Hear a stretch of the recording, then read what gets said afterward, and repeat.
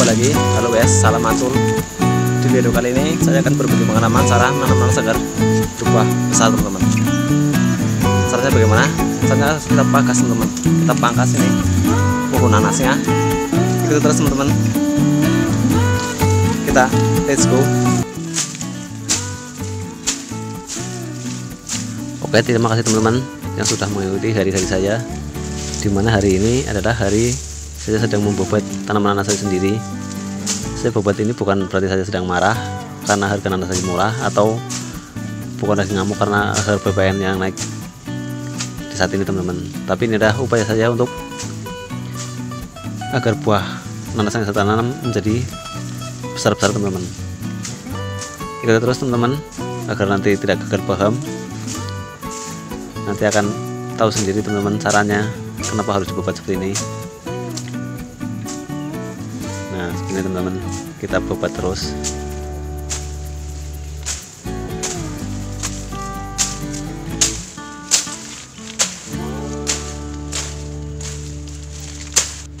Dan ini alasannya teman-teman. Ini adalah saya memiliki pohon nanas yang satu bonggol itu memiliki banyak sekali anak teman-teman. Nah, kenapa alasannya saya bobot itu karena ini teman-teman. Kalau dibiarkan nanti seperti petarangan ayam, maka itu saya bobot. Saya akan sisakan beberapa pohon saja teman-teman ini. Dan kenapa saya bobot adalah karena agar mempermudah kita membuang anakan yang kecil-kecil teman-teman. Karena kalau tidak dibobot dulu, nanti yang besar malah saya kebobot. Nah, jadi setelah ini kan lebih mudah, ini kita buang yang kecil. Nah, kita rajang teman-teman.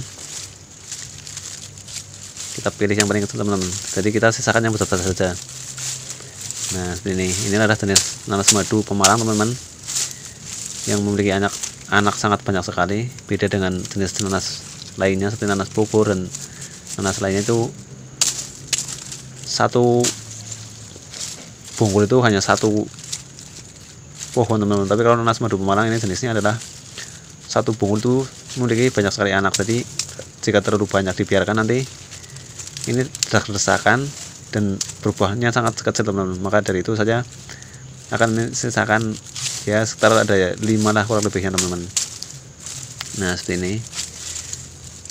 Jangan semuanya dipelihara, nanti akan jelek nih teman-teman buahnya.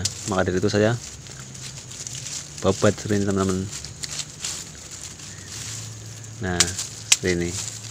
Sisakan yang paling besar, jangan yang besar sama dibuang, nanti lama teman-teman berbuahnya.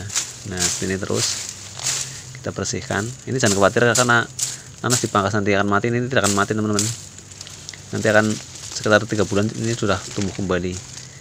Dan bagi nanas yang memiliki banyaknya anaknya sedikit, itu tidak perlu dibobot ini teman-teman. Tidak, itu tindakan-tindakan seperti ini cukup diberi pupuk dan dirawat saja teman-teman. Nah, seperti ini yang anak terlalu banyak kita kurangin seperti ini teman-teman.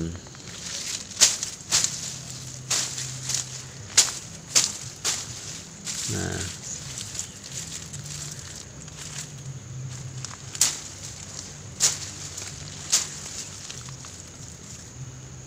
kita cari lagi yang kiranya anaknya terlalu banyak, kita buang. Dan yang anaknya sedikit seperti ini nih, tidak terlalu banyak, kita biarkan saja teman-teman, karena ini sudah ideal nih seperti ini.